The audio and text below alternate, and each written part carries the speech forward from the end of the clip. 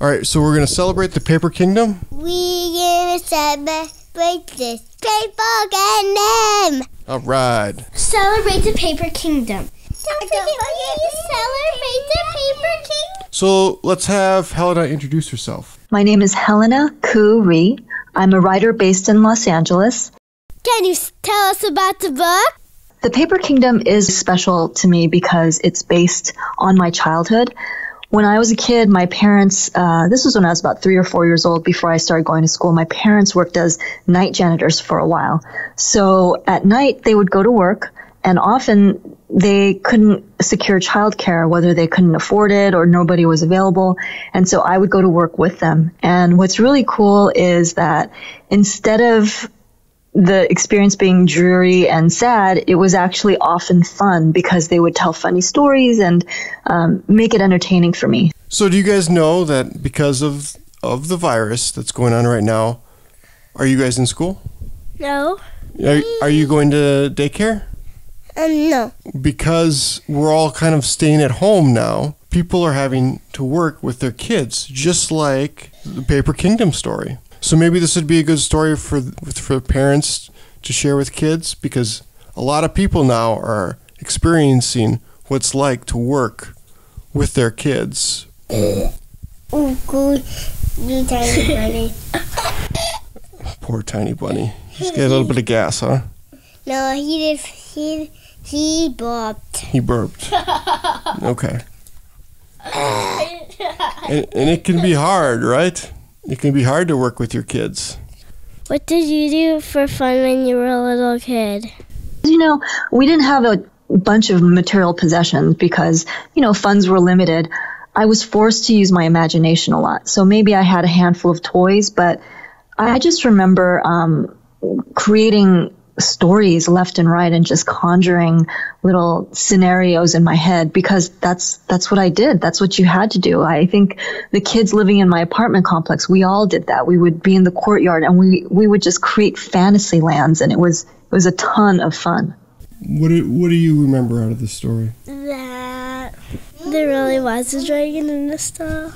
That their imagination really helped make a situation that wasn't so fun, right? And all of a sudden there were dragons in the stall.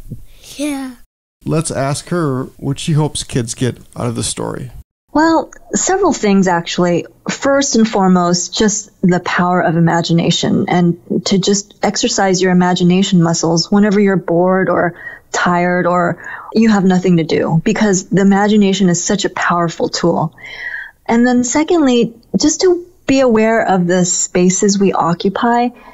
And like I said, I wanted to kind of highlight this segment of society, the invisible people who work when the rest of us are at home, having dinner, getting ready for bed. There's still people working very, very hard out there.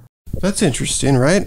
Now think about the places that you've been. Think about like your school. Or Disneyland. Or yes, even like Disneyland. Just think about those places. And how is your school clean? Yes.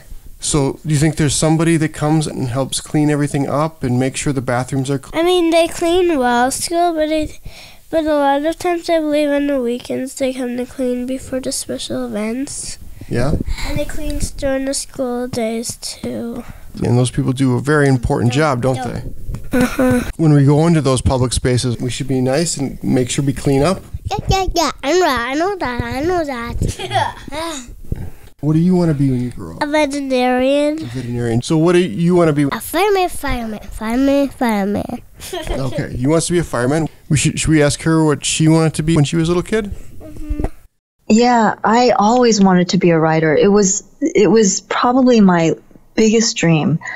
But at the same time, growing up in a working class family, knowing that your parents toil day and night, I knew I could not be a writer full time, at least not at the get-go, because a writer's income is precarious. You don't know when you're going to get your next paycheck. And I knew that I had to have a good, steady paycheck in order to help out my family.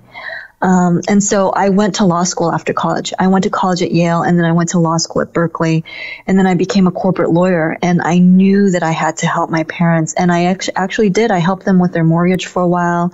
I gave them, some of the finer things in life that they weren't able to afford on their own, like vacations. I sent them on several international vacations, and I made it a yearly gift to them that I've been carrying on for like over a decade now.